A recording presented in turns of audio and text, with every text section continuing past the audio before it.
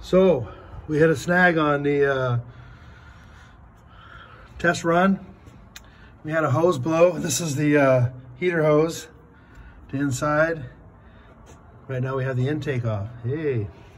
So evidently this is a weak spot in the 4.6. You can see right here, this little nipple is falling apart. And that's what popped off. Shot water over everywhere. Ruined our fun. So we got a intake coming in for tomorrow, brand new one. I mean, I could go to the wrecking yard, probably pick up a used one, but I would probably imagine it has the same issue. So we don't want that. We want this to be nice. So we're gonna get in here and clean this valley out, get the gaskets, surfaces cleaned up. And tomorrow we'll put this back together. And this is, I was thinking, oh man, but you know, this is relatively an easy job.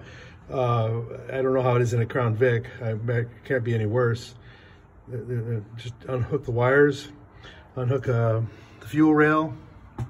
Now, one thing you want to be careful of is your fuel rail, because you can have some pressure in there. So make sure your pressure is relieved so you don't shoot gasoline in your eyes. Then you have to stand there and flush them out and cry like a baby. We don't know baby criers, so relieve that pressure. So anyway, yeah, a lot of grubby crap down in there. So this is the pipe that comes from the pump to supply the heater. Right out of, looks like it comes right out of the back of the pump. Yep, there she is. So yeah. And then this one, this stuff here looks like it's, I always see this stuff cracked. I've never had one of these Fords apart. I like to take Chevrolets apart, but I don't know, that just takes up space, and maybe that insulates the, I would say it insulates the intake so that we don't have vapor locking and all that kind of stuff that interferes with fuel. Maybe not with vapor locking, but if you heat your fuel up, obviously it's an issue.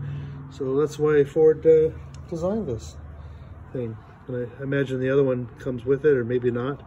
If it doesn't, we'll gingerly take that thing apart and put it back on there. So anyway, stay tuned tomorrow and we'll have this thing back up and running, and we can go fly around town again. Thanks for stopping by.